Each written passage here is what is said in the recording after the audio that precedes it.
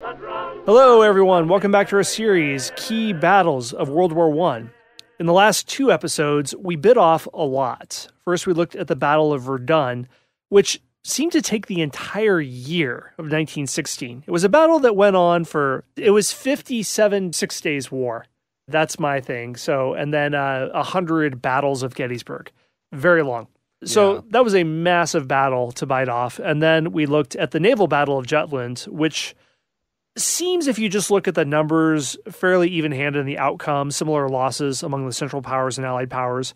But in reality, it was as decisive as the Battle of Trafalgar, because the German high seas fleet was driven home and was only put to sea 3 more times, and these were just minor sweeps. We're going to be moving back to the Eastern Theater and looking at the Brusilov offensive. And before we get too far into this, James, I just have a question for you.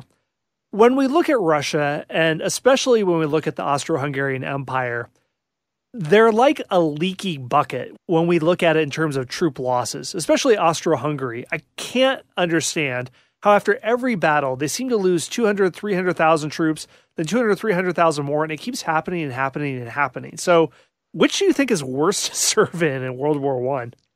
That's like saying, would you rather die by decapitation or firing squad? I wouldn't want to serve in either one. The Russians, they were very poorly led for the most part. They were not very well supplied. And of course, the further they got from their base back in Russia, the bigger that problem became. So, plus they never had steel helmets. That's kind of a problem. But Austria-Hungary is also very poorly led. It's better supplied. Plus, you've got the Germans usually helping you out. But, oh, man, you've got the problem of the ethnicities. You might not understand the language of the next guy over, or not the next guy, but the next unit, perhaps. So I don't know. They both lose a lot. I'd say it's a draw, man. It's a race to the bottom, and they both hit the ground first. Pretty much. Well, I think if anything World War I is going to show us is it'll wake up a lot of people to the reality that empires simply are not a good means of government. An empire was a perfectly viable way to govern a group of people up until this point. It was very prominent in the 19th century. But afterwards, we're going to see that a lot of people chill off to it until they completely abandon the idea after World War II. And by the 1960s or so, empires completely disappear from the face of the earth. Part of that will have to do with how poorly things turn out when an emperor, who's only there because of birthright and no other reason, decides to take the reins directly over military command. We're going to see how that works, and it's not pretty. Oh, man. Well, before James really kicks us off, I just want to give some context of the Austro-Hungarian Empire. When it starts in 1914, there's 13,400,000 men available for military service. That's just everyone 15 to 49. But when we look at people actually fit for military service, it's a little bit over 9 million. Well, these numbers, as we've already seen in the series, deplete rapidly because the Austrians, that's just the short for Austro-Hungarians if you prefer, they're failing on every single front in the war except against the Italians. The 1914 invasion of Serbia was a disaster. By the end of the year, they'd taken no territory, lost over 200,000 men, over a force of 450,000. Things start out equally bad on the Eastern Front. They're defeated at the Battle of Lemberg, as we saw. In May 1915, Italy joined the Allies and attacked Austria-Hungary. This continued for the next 3 years, the fight on the Italian front. And it was the only place the Austrians were effective because they held back the numerically superior Italians in the Alps. But when we get into 1916, when the fortress city of Verdun, France, came under siege, the French are pleading with other allies, Britain and Russia, to mount offenses in other areas against the Germans to prompt them to divide their forces and give them some relief from their struggle at Verdun.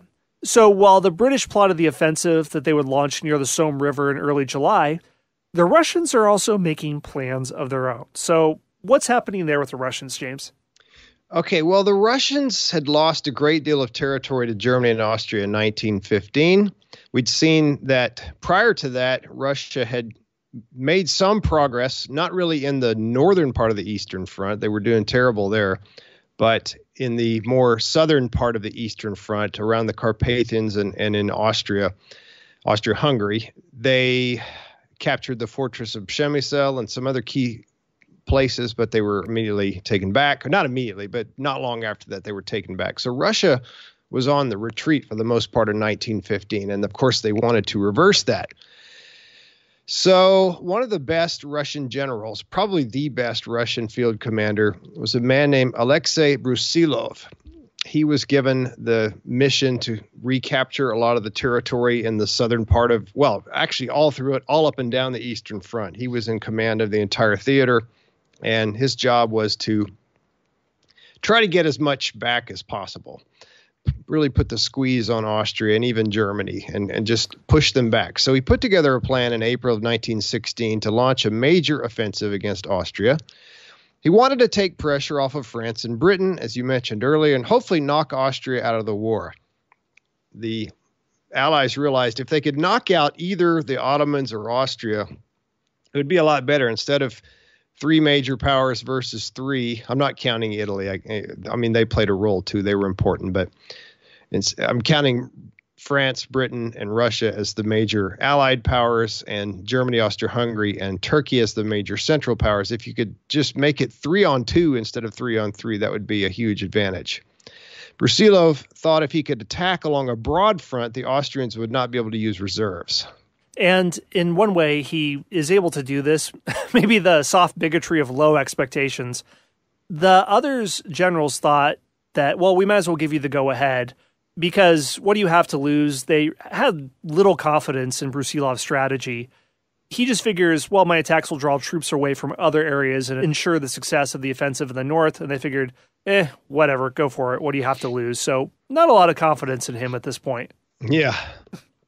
Well, they should have had confidence in him because, as we will see. Brusilov also wanted to minimize the distance between Russian and Austrian lines. There was a huge gap between the two lines. He thought it'd be better to close that in some. All right, so on June 4th, 1916, the Russians launched an attack at 1 a.m. That was awfully rude of them to interrupt the sleep of the other people. But that's military coup time right there. Oh, man, I tell you. So they launched a 1,900 gun barrage. That's 1,900 big field guns. And they were attacking German positions for the first part. So we're talking about the northern part of the Eastern Front. And the attacking guns stretched from the Pripyat marshes all the way down to Bukovina, that's a big distance. The Pripyat marshes are kind of in the Poland vicinity, whereas Bukovina is down closer to Romania. Instead of advancing right after the artillery barrage, which is typically what you do, they shelled the German positions a second time. Why not? The Germans had also done this at Verdun. The Russian infantry attacked finally later in the day. By 6 p.m., they had captured several thousand prisoners and 1/3 of the Austrian artillery. That's not a bad day's work. No. The Austrians retreated. Within a few days, the Russians had taken almost 20 miles of ground. So we see again here that for the most part, the Eastern Front, the fighting on the Eastern Front is very different from the fighting in the Western Front. In the Western Front, as we have seen and we will continue to see, they will spend months just trying to get a mile or two. You know, they'll lose 20,000 guys to get 100 yards or, 200 yards or some ridiculously tiny amount of territory, whereas the armies are moving a lot back and forth in the East. So we see 20 miles. If anybody in the Western Front could get 20 miles, they would just be overjoyed. But that's not going to happen, at least not for a while. In the north, several thousand Austrians fled or surrendered, and they ceded about 50 miles. So again, we're seeing the Russians are really making some ground here. Things are looking grim for the Austrians. By June 12th, the Russian army had captured about 3,000 Austrian officers, 190,000 common soldiers, 200 heavy guns, and 650 machine guns, and 200 howitzers. A howitzers is just like a artillery piece that shoots a really high up in the air shell that comes right crashing back down. They also took large numbers of supplies and ammunition. I never cease to be amazed, Scott, by these numbers, these huge numbers. They captured almost 200,000 soldiers. That just so dwarfs anything in the Civil War, or especially the Revolutionary War. Just, 200,000 more gone. Staggering. Right. I mean, we throw out those numbers, but I mean, what would it look like to march columns and columns and columns of soldiers out of the battle? How long would that take? Hours, days? Days, and the line would be miles long. It's just the mass of humanity that they're dealing with is just incredible. All right, so in the north, where the Russians are primarily fighting the Germans, a minute ago I said the north, but I really kind of meant the center. You have the northern part of the Eastern Front where it's Russia versus Germany, the southern part of the Eastern Front where it's Russia versus Austria, and in the middle it's Russia versus a combination of Austria and Germany. Now, so in the north, again, where the Russians are fighting the Germans, they push the Germans back 30 miles. But here's a common problem in just about every war, and Russia is especially susceptible to this. They had outrun their supplies. They couldn't keep the weapons coming, the ammunition coming, food and everything else that they needed, medical stuff, so they had to temporarily halt the attack. They had also lost several 100,000 casualties. Again, these huge numbers, just we keep saying them again and again, but just every single time we say it, just think of so many people either getting killed or wounded. And was there an arrogant commander, Scott, on the side of Austria-Hungary perhaps involved with some of this? Yeah, one could say. I just have to say, when it comes to a system of government or leading a military, birthright is not the way to do it. We're going to see that with our good friend Archduke Joseph Ferdinand, who is leading the Austrian troops at Lutsk. He is very confident, but much like his counterpart, Tsar Nicholas, are they cousins? I get all these emperor cousins mixed up. Not sure what the relationship is there specifically. If we just assume yes, the answer is very close to it. It's hard to remember who is and isn't related and all these different things, but he unsurprisingly does a terrible job. And before we get a little bit further into a next wave of attacks, in the beginning, Austria-Hungary outnumbers the Russians, 200,000 men against 150,000. The first barrage that James mentioned obliterates this advantage completely, along with the Austrian front line collapsing. In one day, Brusilov took 26,000 prisoners. In 2 days, the Fourth Army was broken, and this loss effectively ended Joseph Ferdinand's career. There were hundreds of thousands of prisoners captured, and this forced the Austrian commander Konrad von Holzendorf to close down an offensive against Italy in order to divert guns and divisions back east. Konrad told his German counterpart, Erich von Falkenhayn, that they were facing the greatest crisis of the war. And Falkenhayn didn't like this because they were close to the French surrender at Verdun. So this is what causes some German divisions in the west to have to focus to the east. And we saw a couple of episodes when the momentum shifts to France's favor in Verdun. It's because of these German divisions being called out. And this is what's happening. This is what causes them to be called out. Mm-hmm. So just wanted to throw that in real quick. Yeah, everybody keep in mind that Verdun is going on at the same time as this. So it's a balancing game for the Germans. You know, do we send more guys east or do we keep them in the west? That it's really kind of I don't know. It's almost to me, Scott, a no-win scenario. They kind of need a miracle because they're being hit on both sides and they're constantly shuffling troops around. Hey everyone, Scott here. We're going to take a very short break for a word from our sponsors. I'm Scott from the History Unplugged podcast. History can be a bit of a tongue twister with its weird-sounding names of people, places, and things, but it really isn't that confusing. History is the story of who we are and how we comport ourselves while soaring to victory in battles over forts, seaports, and cities that fortunately thwarted the schemes of villains and their blood sports, like the 1415 Battle of Agincourt. It's about legal battles in courts, about the contortion of torts over the retorts of consorts that turned into kangaroo courts. I exhort you to listen to History Unplugged on the podcast player of your choice, and you can listen to it while wearing shirts, shorts, skirts, skirts, or jean jorts. They were some of the most powerful men who've ever lived.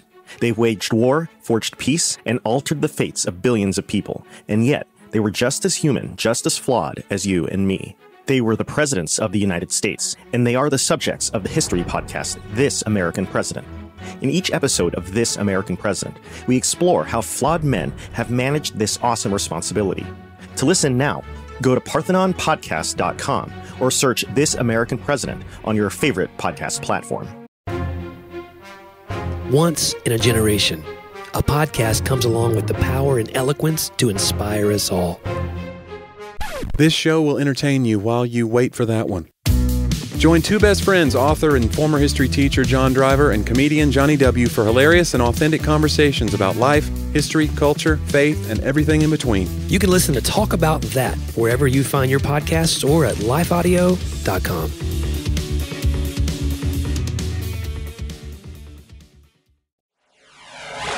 Makes you wonder with the Schlieffen Plan, the idea to quickly knock France out of the war and then focus on Russia. Did they have any contingencies? Did they have a backup? They really should have. They should have. No, they put all their chips on the table, all in. I mean, they have a great hand with all of their resources and everything, but bit off more than they can chew, as we're seeing as this goes on. Yeah, and on the Schlieffen Plan, they made a lot of incorrect assumptions. Maybe the two most important of which are, number one, the fact that they thought they could get in and knock out France in about 6 weeks. That was incredibly idealistic and unrealistic. And then they also thought Russia would take a long, long time to mobilize and be ready to fight. And Russia surprised them by mobilizing much quicker than they had thought. Nobody's knocking anyone out of the war easily. That does happen, but this is over a course of years. Even the weakest players in this game, the Ottoman Empire, hold on for a few years in World War I. And people are pretty resilient here, if that's any credit to the armies involved. I think it is. And I just think that you can't just knock out with one blow a huge nation with millions of men in uniform. I think it's very unrealistic of them to have thought that. But of course, I've got 20/20 hindsight. Who knows? I mean, Austria, maybe they just simply were using an old paradigm. It's a problem that generals always fall into. I don't know how you can not fall into it of fighting the last war. Right. Nobody can see the future, so we have to keep that in mind. But they couldn't have envisioned an engagement like this, like World War I. Maybe they wouldn't have thought that the Americans would be supplying the Allied forces. People would commit as much resources and manpower and commit to total war in a way that humanity had never seen before. Before this in the 19th century, you had the Franco-Prussian War. I don't know what else would have been the biggest battles on the continent. Balkan Wars maybe, but relatively speaking, small little flare-ups. Maybe they just never thought that their enemies would have committed so many resources. Hard to tell. Mm-hmm. Well, I guess we'll see what happens in the next wave. That is only the first wave. So what happens in the second wave? All right. On July 2nd, a major force, a Russian force under a general named Alexei Evert, he's one of Brusilov's subordinates. They launched an attack, but they were not fully prepared. Communications were poor or non-existent, and the attack really didn't do much. It kind of fizzled out. The Austrians, backed by a German corps, and that's, again, we were talking about that earlier, the Germans keep having to come in and bail out the Austrians. The Germans famously said that they felt like they were shackled to a corpse, So, I think if the Austrians had been able to hold their own without having to constantly get German help, maybe the Germans might have had that breakthrough in the West, but alas, that is not what happened. So the Austrians, with German help, fight the Russians off. The Russians took 80,000 casualties in this attack. They inflicted only 16,000. So that's not a good day for Russia. The second wave is not off to a good start. But in the north, they were doing well. Brusilov pushed the Austrians back another 100 kilometers. I don't know why I have that in metric, but my source must have been a metric source. I guess that's about a little over 60 miles. Yeah. In late July, Hindenburg and Ludendorff took charge of the Austrian front. Now, in our episode on Verdun, we talked about how they also took command there. And you may think, well, how could they be in personal command of both the East and the West? Well, they hadn't gone to the West yet at this point. This is July. When they go to Verdun, that's later in the year. So they take charge. And of course, remember, this is kind of the dynamic duo of German generals. Hindenburg is kind of I don't want to say figurehead, but he was almost the figurehead. Ludendorff was really the guy who was really doing most of the decision making, and Hindenburg would just kind of say, yes, okay. But of course, the buck does stop with Hindenburg. But anyway, when they come to take charge, that is a definite advantage for the Central Powers. On July 28th, there was another massive Russian attack. It drove the Austrians back even more. One Austrian unit, which was the Fourth Army alone, lost 15,000 men in one day. That was 60% of its strength. The Austrian forces were losing their will to fight. And there were a lot of units in the Austrian army that were starting to desert and even defect to the other side, like Czechs, for example. Why would a Czech want to fight for this empire, the Austro-Hungarian Empire, that is basically keeping them in the country by force? They felt like they had much more in common with their fellow Slavs, the Russians. Russian commanders did a poor job of coordinating their attacks, and this allowed the Austrians and Germans to shore up their defenses. So the Russians, in spite of their successes, are still not able to really achieve a major breakthrough or a crushing victory. Another factor here, and we'll talk a lot about the air war in our next episode, but German control of the skies allowed the Germans to bomb Russian positions and force them onto the defensive. The German Air Force was much stronger than the Russian one. Finally, by September 20th, the Russians called off the offensive. So they'd made a lot of gains, but could they be able to hold them? That was going to be doubtful. German Marshal Hindenburg wrote this. He said, "All we know is that sometimes in our battles with the Russians, we had to remove the mounds of enemy corpses from before our trenches in order to get a clear field of fire against fresh assaulting waves." So that's how bloody this battle was. There's so many people dying, so many dead bodies that they're piling up, and you can't even see over the mounds of dead bodies. And one other little interesting side note that is a kind of an effect or a result of this, it's influenced by this, and that is that on August 17th, Romania joins the war on the side of the Allies. Both sides had courted Romania. Romania had a key position. It was very close to, it was right next to Russia, and it was right next to Austria, and you actually had ethnic Romanians living in the Austro-Hungarian Empire in Hungary. So Romania joins, and they hope to get additional territory. The next month, they invaded Transylvania, which is part of Austria-Hungary at that time. I believe Count Dracula commanded a division in that. No, I'm just kidding. But he's sharpening his different pikes to impale people. Yes, so the secret undead army that nobody ever reads about, but we've got it here for you, folks. No, I'm just kidding. When Romania came in on the side of the Allies, Emperor Franz Joseph is said to have cried, "The war is lost." He knows how to inspire confidence in the troops. So great. He's a military commander. He's a statesman. He inspires people like Winston Churchill. He's a full package, ladies and gentlemen. Yeah, he's just way past his prime, and he's getting upset about Romania, which is a tiny country coming in. We'll see in the future that Romania's decision to join the Allies is not going to work out well for them at all. But for now, there they go. And it just felt to the Austrians that we're surrounded, right? We've got Russia, now Romania's in. Of course, they had taken out Serbia, and they had Bulgaria on their side, so it wasn't hopeless.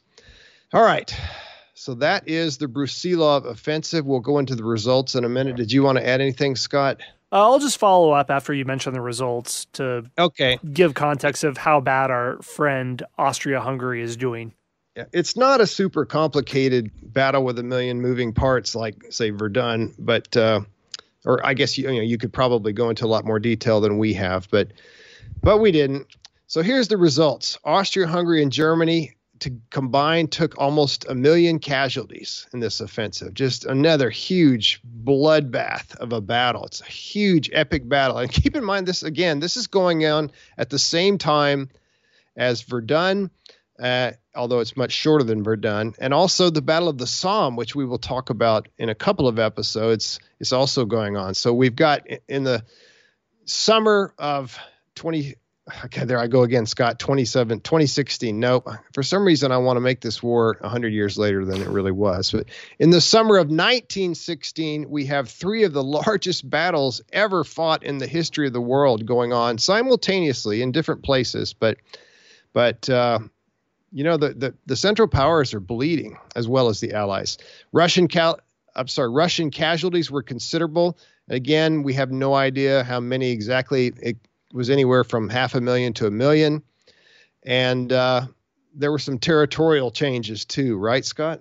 Yeah, absolutely. And one other thing too, when I mentioned at the top of this episode that in 1914, the Austro-Hungarian Empire had a little over 9 million men fit for military service and then over 13 million available for military service. throughout the war, they are a barrel with holes in it, leaking water, or just leaking numbers. And they finally reached their endpoint after this, where the Austro-Hungarian Empire lost so many that they were debilitated. They never played a significant role in the war again. All they would really be able to do was hold trenches against the Italians. And Germany, it was shackled to a corpse before. Now it doesn't really have that even.